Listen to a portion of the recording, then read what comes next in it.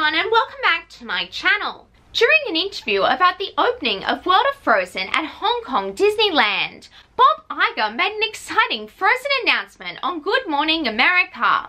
He said that Frozen 4 is in development, even though Frozen 3 was only announced 9 months ago. Here is exactly what he said.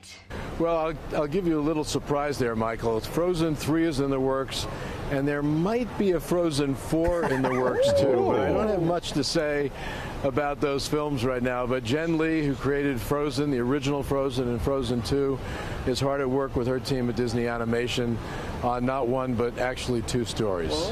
I love Frozen and I am very keen for a Frozen 4, but I am concerned about splitting a story across 2 movies.